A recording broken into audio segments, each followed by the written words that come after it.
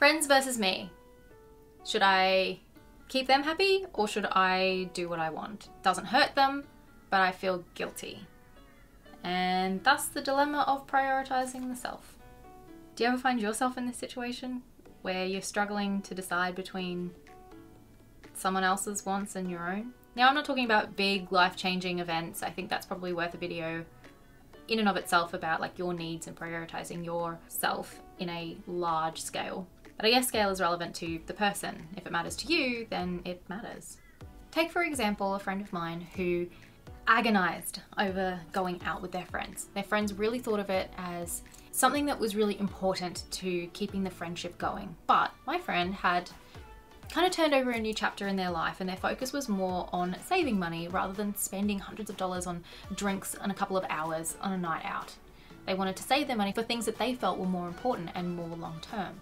So to that person, the choice between the self and their friends is very difficult. To make matters worse, it's usually the friends who are making them feel worse about themselves by saying, you should come out. They don't really understand. They're like, oh, if you really cared about us, you'd want to spend time with us. You'd want to come out with us, right? Which basically makes it a choice between what they want for themselves and what they feel obligated to do for their friends. Now, I have a tradition with a friend of mine.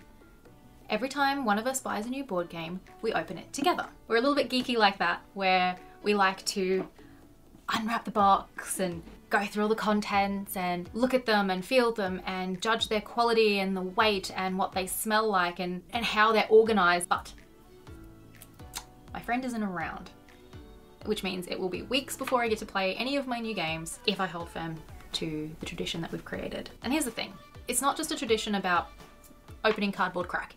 It's a way for us to connect. It's a way for us to remember to get together and check in on how each other's lives are going. And we get to talk about everything and anything as we're opening up the boxes. So to me, this choice is very meaningful.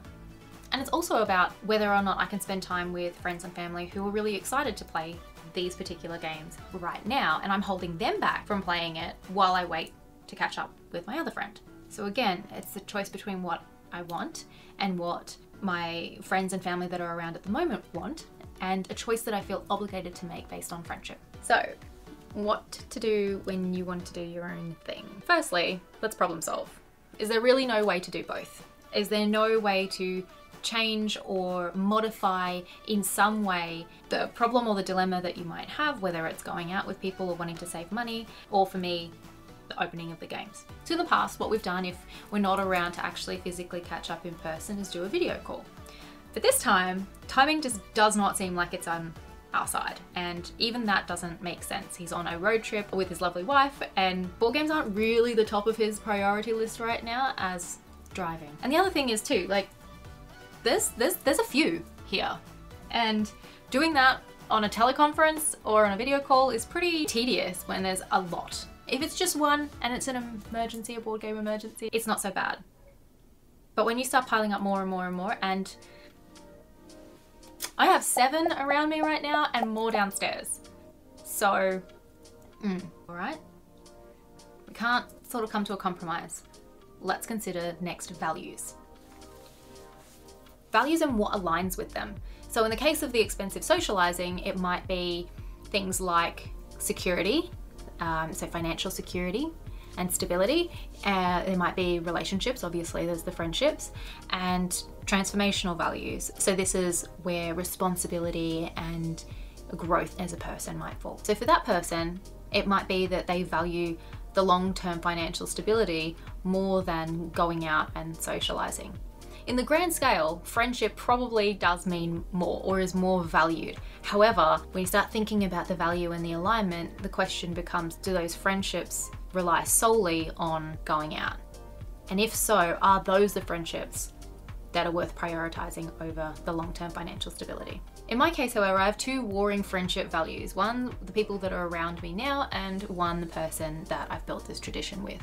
But also, when I start to dig a little bit deeper, I start to look at values around internal cohesion for me. So things related to my sense of fun, my sense of creativity, how I feel about the nature of trust within a relationship, and how I value integrity and how that's important to me as a person. So where have I landed?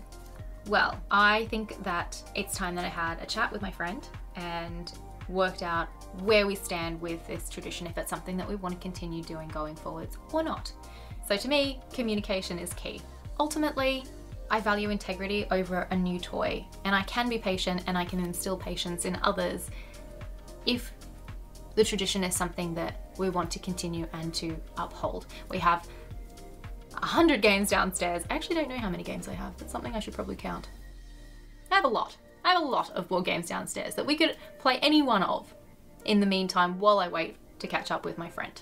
If my friend, however, doesn't place it as highly, maybe it is time to break from tradition and find some other things that we can engage on.